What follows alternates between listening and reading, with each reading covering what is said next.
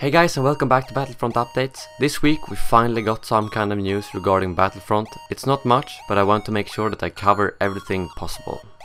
The first piece of news isn't actually news, it's more of a speculation that I have after an interview posted last week by CVG. In this interview, Frank Gibeau, the president of EA Labels, talked about the battle between Battlefield and Call of Duty, and when they got into talking about DICE game rotation, Frank said the following: "The shooter rotation we think about now is Battlefield, Titanfall and Battlefront, and so we like those three brands going forward."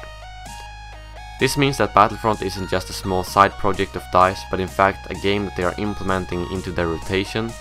This could also potentially mean that we will be seeing a fourth Battlefront game if the third one goes well, which I have no doubt it will, with DICE as the producers. The second news I have is regarding second screen gaming, because in an interview with Polygon, Patrick Söderlund talked about how second screen gaming is becoming more and more relevant to upcoming games, and how they have previously tried to implement it in other games.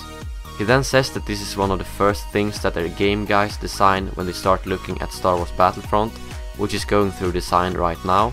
I think this is great news, as it shows that they are really looking to create a revolutionary game of Battlefront and apply new technology to it.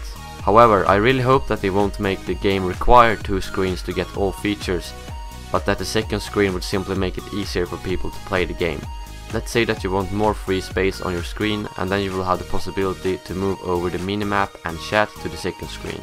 This would make it a lot easier, but still let people with one screen play it like they want to. This could potentially also be applied to mobile phones or pads for people who play on consoles, like you mentioned in the interview.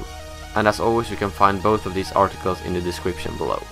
That was all I had for today. Make sure to check out my giveaway if you haven't already. I will be drawing the winners in a few days from now, so stay tuned for that video as well. And until the next time guys, may the force be with you.